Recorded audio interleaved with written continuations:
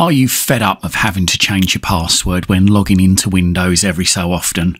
Well, we have the answer for you. Stick around. All the details coming up shortly. Don't forget to like this video, share it and subscribe to my channel. Doing these three things help us make more great videos for you. On some systems, it's going to ask you to change your Windows login password every so often. It's usually about once every 42 days. It's annoying. I know it's security, but nevertheless, it's annoying. So today we're going to go through a way of disabling this enforced change. Now, I should say that if this is a company computer that you're using, then please make sure you get the permission from the company before you do this. So, okay, I'm going to click on the OK button here, and it's going to ask us to put in a new password. So let's just put in a new password, and it wants us to confirm the password. Okay, and then I'm going to hit enter, and it says, there you go, your password has been changed. It's very easy, but it's just annoying that you have to keep changing your password. Now, this also works in Windows 10 as well as Windows 11, but I should say before we start, this actually applies to local accounts. So if you're not sure what type of account you've got, then click on the start button, click on settings, and then go into accounts, and here under your username you should see what type of account it is. If yours says local account, then you're okay to proceed. If it says it's a Microsoft account, now that's a different story.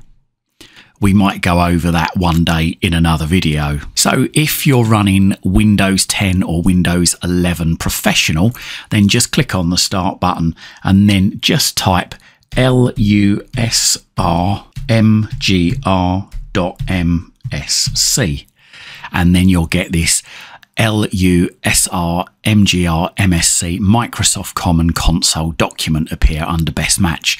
Left click that once. Now, as I'm running Windows 11 Home, it tells us that we can't actually use this on a home version.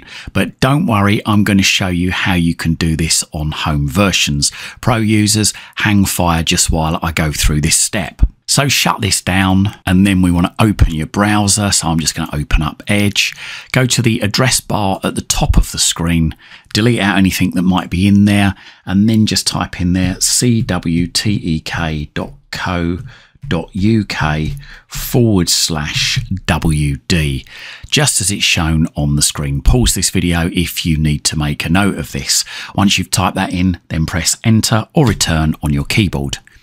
If you've typed the correct page into your browser, then you should see this. Just scroll down until you see Windows Admin Tools, and what you're looking for there is Local User and Group Management for Windows Home 10/11. Left click once on that. If any adverts come up, just close them down, and then you should come to this page here, and what you're looking for is this section over here on the right. Underneath releases, you're looking for lusrmgr, and there'll be a version number there. Mine currently shows 1.6.3, but yours might change as new releases come out. So left click once on that, and then scroll down, and you want to move your mouse over the lusrmgr.exe, and left click once on that too.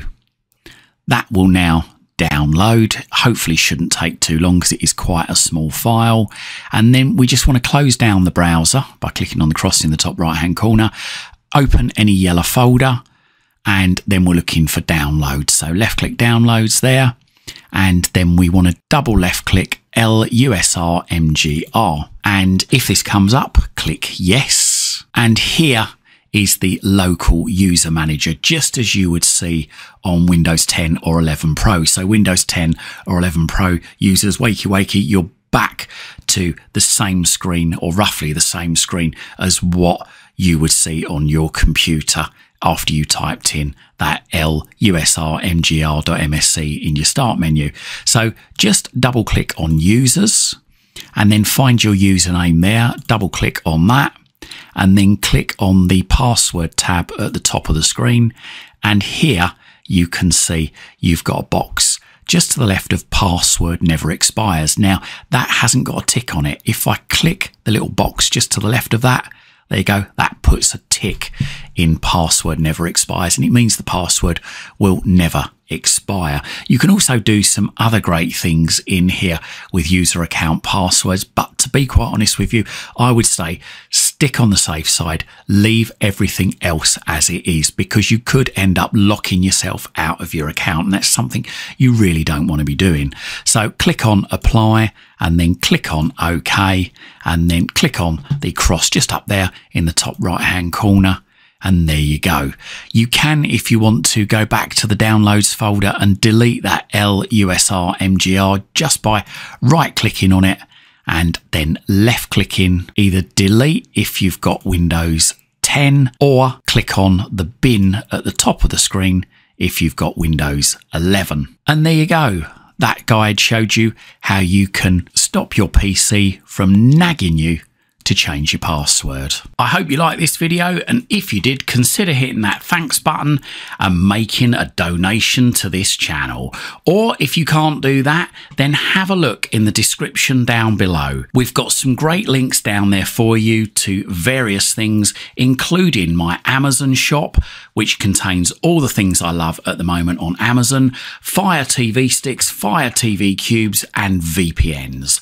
Buying, subscribing and donating really does help support this channel. It helps me to be able to dedicate more time to spend researching to bring you these great videos. And whilst you're at my YouTube channel, why not stick around? I've got thousands of other videos for you right here, right now, covering all sorts of subjects. Hopefully whilst you're here, you're going to find something to educate you, entertain you, amuse you, and maybe even save you some time and money. And if you do see any videos that you think your friends, your family or your work colleagues might like to see, then please don't forget to share these videos on your social media timelines. You can check me out on X. I'm at CWTEK. You can also check out my website. It's cwtek.co.uk. Thanks for watching, and speak to you again soon.